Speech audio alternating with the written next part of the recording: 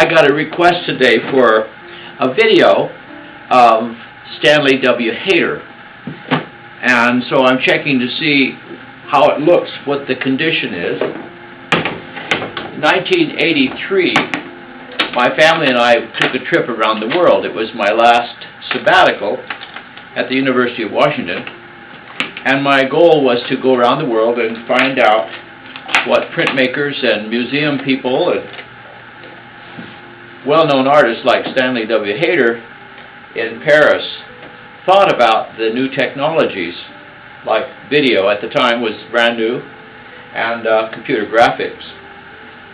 So I made recordings of these artists as they talked about it, and somewhere in here there's about 35 hours of videos that I made on that trip. There's a recording of Stanley W. Hayter and I talking for about an hour at the famous Atelier 17. Here it is.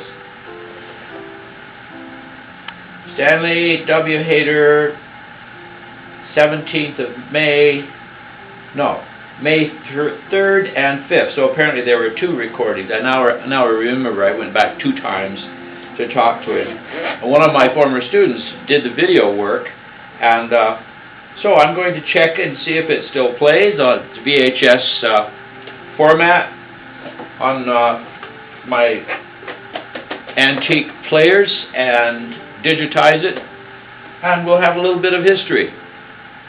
After that trip I took, I compiled all my notes from the videos. As I said, there are 35 hours in here, and I transcribed those notes